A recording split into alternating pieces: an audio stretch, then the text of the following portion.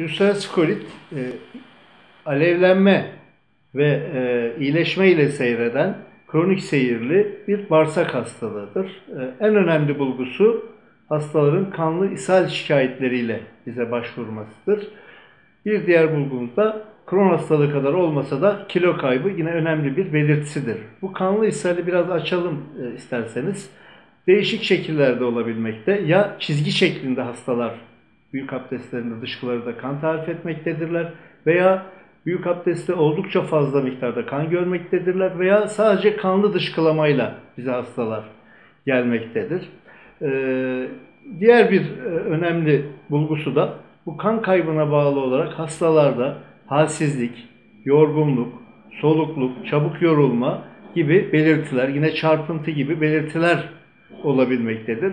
Hasta bize bu şikayetlerle geldiği zaman yine bunun yanında ateş yüksekliği de olabilmekte bu hastalarımızda. Yine bazı cilt bulguları olabilmekte. Bunlardan en önemli cilt bulgusu da erytemanodozum dediğimiz ayak bileğinde gördüğümüz kırmızı düğme şeklinde nodüllerdir. Yine bu hastalarda albümin kaybına bağlı olarak ileri dönemlerde ayak bileklerinde şişlikler olabilmekte. Tabi bunlar ileri dönemlerinde hastalığın daha aktif, daha kronikleştiğinde gördüğümüz bulgular. En önemlisi dediğimiz gibi kanlı ishal ve sol alt kadrandaki karın ağrısıdır. Bu şikayetlerle hasta bize geldiği zaman biz hastalarımızı araştırarak ülseratif kolit tanısını koyuyoruz.